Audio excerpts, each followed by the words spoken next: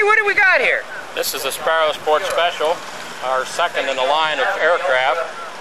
It's designed basically to take the place of the lightweight ultralight if the FAA would ever give us the weight increase, which today is kind of doubtful.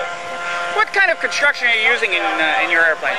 This is 4130 chromoly, welded fuselage, landing gear, engine mount, and tail surfaces. The wings are extruded I-beam, and aluminum ribs. What kind of Seconite covering? Seconite covering. How does it come to the average builder then? Like in 4 boxes, 3 boxes? It comes in one large crate, less engine. And what kind of time is the average person looking to put something like this together? About 500 hours. Okay. Now this is one model, the Sport Special, but you've also got a little Sparrow single place? We have the Sparrow which is a 2-place ultralight trainer. Okay. We have the Sparrow Ultralight and the Sparrow II, which is a side-by-side 2-place. Now, getting back to the Sport Special, what kind of performance are you getting out of the Special? The Special here, depending upon the power plant used, and of course this one is a little bit heavy with all the extras, but we're a good 85-mile-an-hour cruise per minute. Okay. This aircraft does cruise at 85 miles an hour, and takeoff roll depending upon the weight of the aircraft, like I said. The bare aircraft at 360 pounds, and the 503 52 horsepower road tax will get off the ground with our demo pilot in 85 feet, and the rate of climb indicated was 1,200 foot a minute. Stall speed on it, you're down around 32 miles an hour, and he's even reported below that.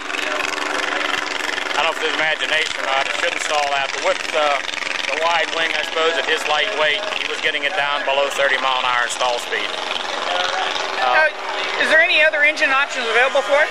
Yes, you can use the 447 road tax, use the 503 road tax, or you can use the 2-cylinder 40 horsepower Mosler, which some of the people have put in it. Okay. Now, is there any special tooling or equipment that I'm going to need to build it?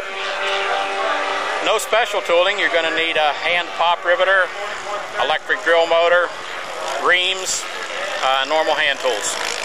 What kind of space am I looking at to build it in then? You can build it in a 1-car garage. How many like Carlson's been in business for a while now. How many years has the factory been in business? Since 87. Okay. How many kits are actually out there flying now? I've lost track of them, but I know there's over 100. Okay. Are plans available for the airplane as well? No, we do not sell plans at this time. We're considering putting plans for the ultralight on the market. Reason being is when we produce plans, we use them for shop work and not enough for the individual to build the airplane from. Now, what about Carlson, the factory itself? You don't just supply aircraft, you also supply parts and pieces? Yes, we do supply the industry with spars, struts, and ribs of different airfoils for different customers. Okay. Now, if somebody wants more information on Carlson Aircraft and the product you sell, where do we get a hold of you? Carlson Aircraft Incorporated, P.O. Box 88, East Palestine, Ohio, zip 44413. Phone number, area code 216-426-3934, 8 to 5. Thank you very much, then, Ernie. Okay, have a good day.